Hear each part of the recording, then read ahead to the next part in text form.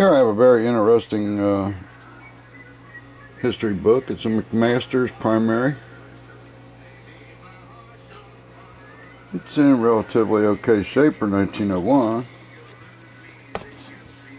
Binding seems to be all there. If you're interested, you can use to buy it now, or you can make us an offer. We try to keep our items moving.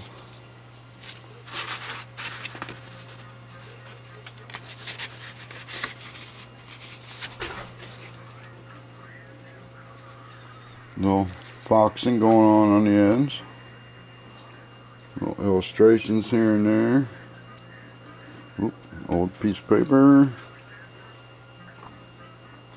But got a lot of illustrations. Very good book to read. I mean, any young person should learn about their American heritage. And a book like this, with the pictures and everything that's going on with it, I find this very enticing and interesting, and keep you, interested in reading, which is what kids need to learn how to do. Make us an offer, and we appreciate you checking out our videos that we have on our items, and we'll see you later.